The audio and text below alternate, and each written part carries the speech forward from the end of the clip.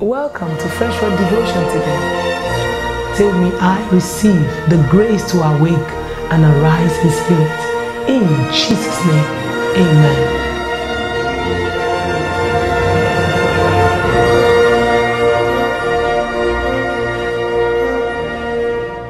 Welcome to Freshword Devotion today.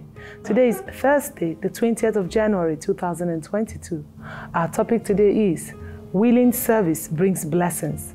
Isaiah 1:19, If ye be willing and obedient, ye shall eat the good of the land.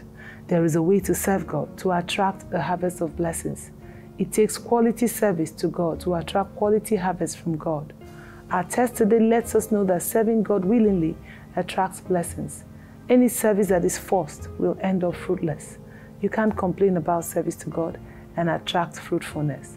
1 Peter 5:2 says, Feed the flock of God, which is among you, taking the oversight thereof, not by constraint, but willingly, not for filthy lucre, but of a ready mind. What you would not do for God willingly should not be done at all. Willingness of heart is an ingredient that makes service acceptable. God only rewards willing service.